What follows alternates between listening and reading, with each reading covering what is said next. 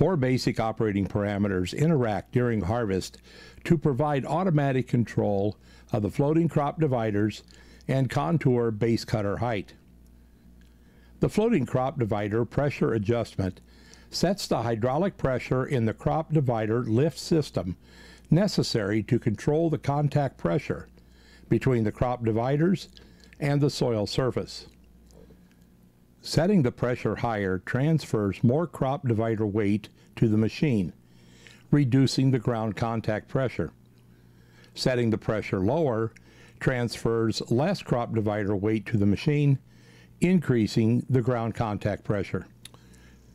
Crop divider pressure is displayed numerically with a representative value between 100 and 0 to indicate the degree of hydraulic float selected to maintain crop divider ground contact without digging or pushing crop material.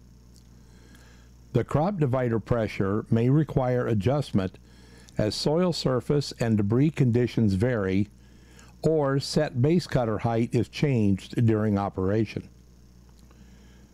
Observing full divider movement and correct ground contact throughout the entire pressure range from 0 to 100 indicates the crop dividers can float through their entire mechanical range.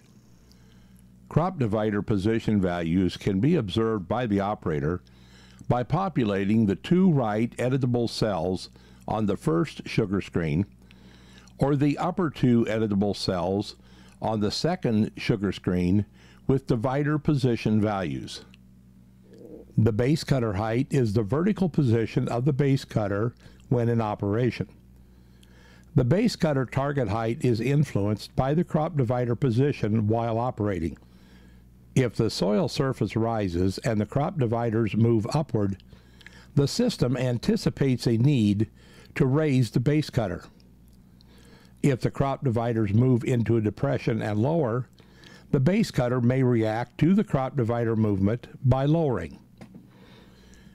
Base cutter pressure is the hydraulic drive pressure required by the base cutter drive motors.